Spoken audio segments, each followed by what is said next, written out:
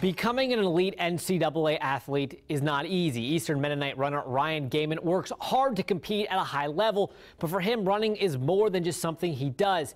It's an important part of his life, a part of his life he wants to share.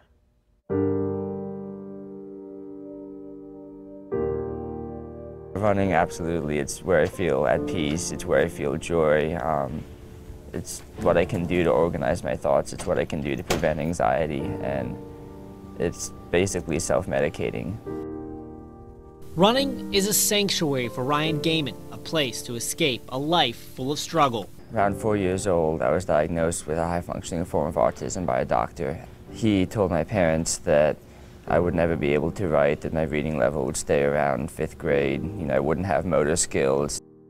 My parents refused to accept that, and I'm thankful for that. Asperger's syndrome leaves him with severe food allergies. He struggles socially and lives with debilitating anxiety.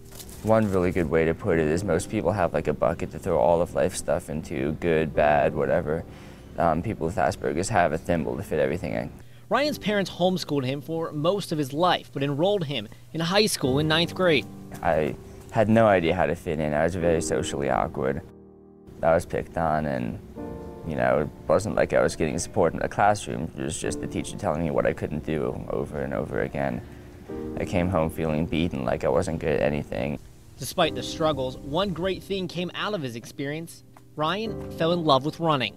I think maybe some of the things he's had to deal with in life, it makes running a freeing experience. Since coming to Eastern Mennonite, Ryan's hit his stride, and this year he won the Southeastern Regional Championship, booking his spot in this weekend's National Championship meet. He really inspires his teammates, not only with his talent, but he works very, very hard.